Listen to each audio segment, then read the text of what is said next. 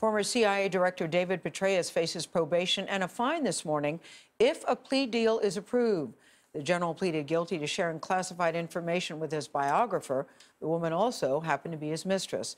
David Martin is at the Pentagon with more on the story. David, good morning. Good morning. That guilty plea was intended to spare Petraeus any jail time, but it still has to be approved by a judge, and the sentencing hearing has not yet been scheduled. The duties of the office on which I'm about to enter. David Petraeus admitted giving his biographer and lover, Paula Broadwell, several notebooks he knew contained highly classified information, and then lying about it to the FBI.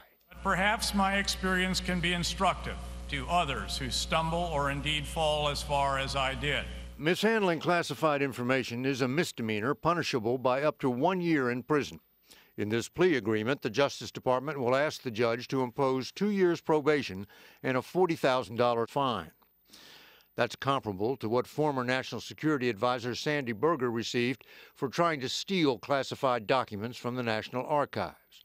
Lying to the FBI is a more serious felony, but the Justice Department did not charge Petraeus with that crime, apparently because there was no recording of the alleged lie.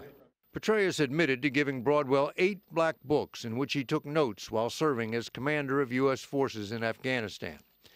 His notes included the identities of covert officers, war strategy, intelligence capabilities, and discussions with the president. When confronted by FBI agents, Petraeus maintained he had never disclosed any classified information to Broadwell. After their affair was revealed, Petraeus resigned from the CIA. He signed a document stating, "There is no classified material in my possession," even though those notebooks were still stored in an unlocked desk drawer at his home.